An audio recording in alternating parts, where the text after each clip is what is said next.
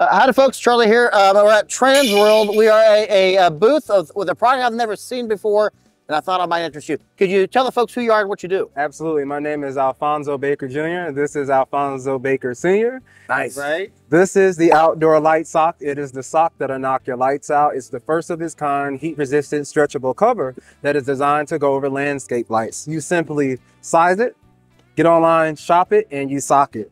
That's all. Started this out essentially using gel sheets, made a cap and a cover to go over the landscape lights, but those are not heat resistant, they're not safe, and then quite frankly, they melted.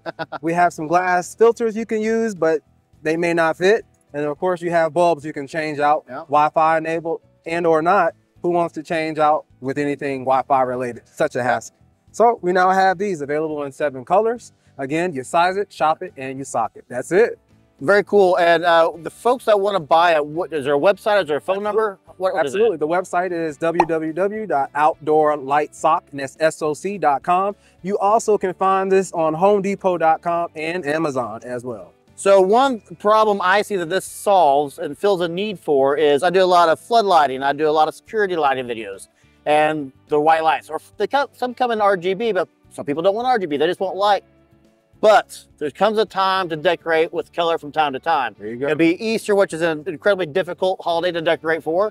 These kind of have a pastel tint and would solve that problem. Absolutely. So who is your average customer? My average customer is the average day consumer. Someone that doesn't want to go through the hustle and bustle of changing out the lights. Yep. Or somebody that just wants something simple. Or someone like my dad that's not tech savvy. There you go. Yeah. Now, what is the lifespan of these things? Do they last 4 years? Do they last 6 months? What? So we're looking at an average about 1 year. So Okay. most of the time you're not using this year round. It's maybe a couple weeks throughout the year. Again, green and red for Christmas. You have your Halloween orange and purple. You got your Easter colors. But you also have Mardi Gras. You have 4th of July. You have your gender reveals and all in between holidays. So again, it just provides a nice little pop, something simple and solves. So they come in what sizes? 3-inch, 4-inch, and a 5-inch. Most common size is going to be a 3-inch. But again, you need to size it, size your fixture. You get online, you shop it, and you sock it. That's it.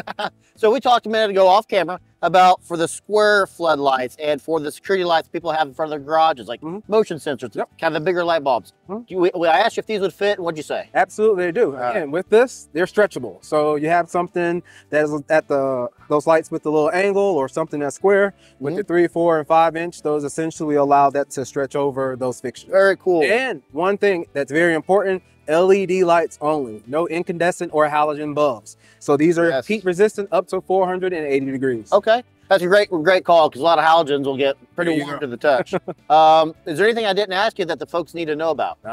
You asked me everything. Can you give us that website one more time? Again, Outdoor Light Soc, SOC.com, outdoorlightsoc.com. And this is Junior and Senior, and I'm Charlie, and we'll see you folks in the next episode. All right.